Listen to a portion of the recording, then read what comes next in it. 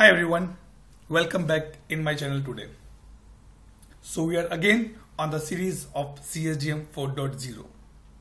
Hope you like my previous video and able to get a basic understanding about the CSDM. Let's start our second video in the series of Let's understand CSDM 4.0 from the functional consultant. Today's topic includes CSDM key principles. It is very much important to understand that why this has been built and what are the parameters it has been built. In the last video, we understand that why it is be required. That is again for the improve the reporting part.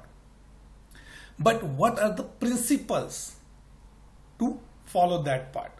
So like say principles, I can say some kind of a rules, some kind of a policies. There is a principle: early to bed, early to rise, make a man healthy, wealthy and wise. It's a principle. Eat an apple a day, keep the doctor away. These are the principles which is required. So let's understand that what is the principles of the CSDM. So these are the coming from the CSDM founded on the key principle, that these are the parameters which has been clubbed together by the different stakeholders, and then CSDM has been founded. And one more thing we have to be understand, it is not that on the day one everything has been found out or the founded. No, it has a evolved process. Like human being, from the old centuries, and now we're on the technology perspective, 100% technology driven. Things are getting changed. We are moving from junk food to the healthy nutrition foods, homemade foods. This is what evolved over the time period. So these are the principles were established to guide decisions we make regarding the problem we tackle. The problem which we have, on the basis of that we have these guided decisions, entity name, definition, and how the model is implemented and how it has been managed as a whole for the benefit. So three things we have to be understand. Number one, what problem we tackle. Number two, how the model has been implemented. And number three, CSDM is managed for the whole benefit. To do these three activities, we have these principles provided by the ServiceNow. Number one principle, it says simplified concepts. Earlier, before CSDM come into the picture, everybody has their own way of calling the things. Concepts are a little different. If I say in ServiceNow, or I can say in ServiceNow, if you say there's an incident, but for me it's not an incident. Anything which is available in ServiceNow, it's a record for me. Either an incident, it's a change, it's a user record, it's a group, it's a record for me. So CSDM, the first principle says, let's simplify the concepts.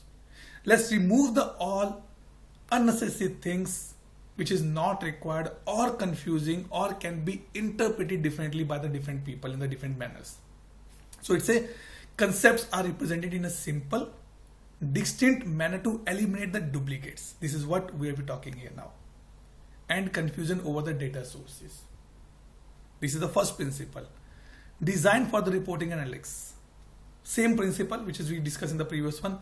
The main thing that how we can do a consistent reporting. Wrong reports, wrong data, wrong information, wrong decision, wrong investment. It is important for us to be understand. Perspective relationship.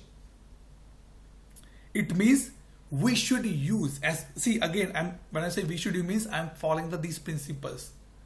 Don't try to create unnecessary relationship with the unnecessary components in the data. This depend on this run on this. No. Let's say we are going to be use the prescribed or prescribed relationship, which is already given by ServiceNow, and use that only.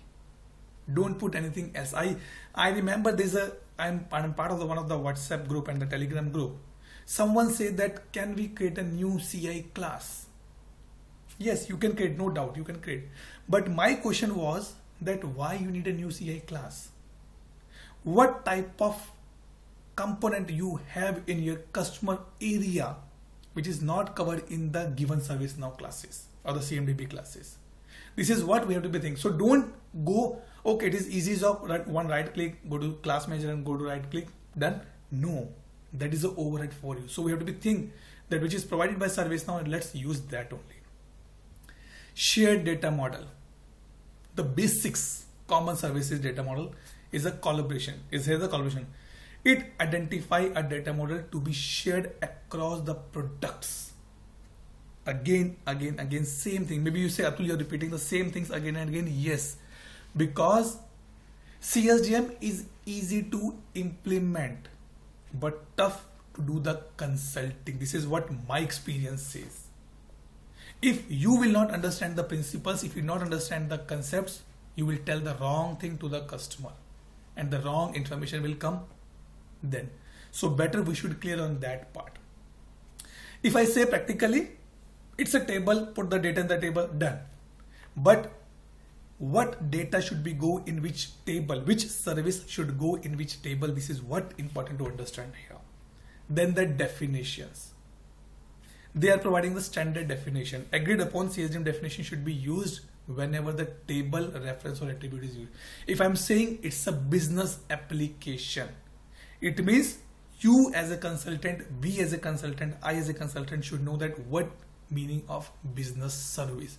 When I say it's a sell and consume as a domain, we should know that what is sell and consume domain, what I'm talking here. Then avoid creating unnecessary new tables. Go via out of the box and the shared table provided by the ServiceNow. Don't worry about this. There's a lot of tables available which we can use. Then consistent data integration.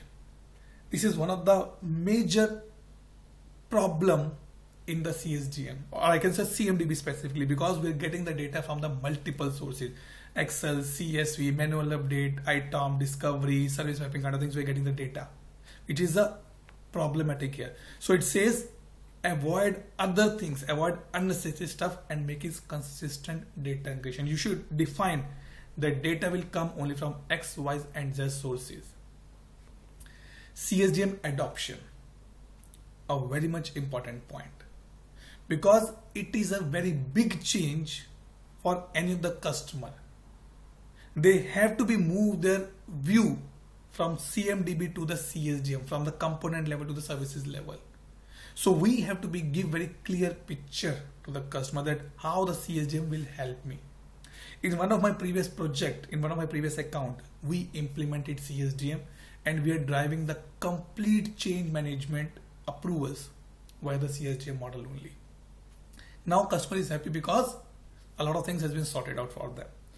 Data governance and process. If you are a process guy, you know this, the importance of this part. Governance is important. Garbage in, garbage out. No governance, system gone. So it is your responsibility as a process consultant that you should have a policies regarding this. The data should be reconciled.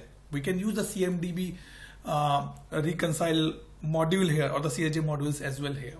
And last, if you're stuck somewhere, don't try to build your own definitions. Use the documented guidance. Don't say, I still remember one case in one of my implementation, there's a meeting was going on. So by mistake, I told in the discussion that we need to raise a change on the business service. So my architect kicked me very badly in that case. He says, sorry Atul, you're not using the right principles. You're not using the right words. We're not using the business service, we're using the application service for raising a change. So it means that if you stuck somewhere, don't try to put your own words to articulate to the customer. Better go for the standard definitions and use that only. So this is all about the principles which is given by ServiceNow. On the basis of this, CSDM has been founded by ServiceNow. So let's take a break again and we'll connect again soon in the next video. If you like the video, if you get some knowledge, please like the video, share with your friends and put the comments or the feedbacks in the comment section. Till the time, take care and bye bye.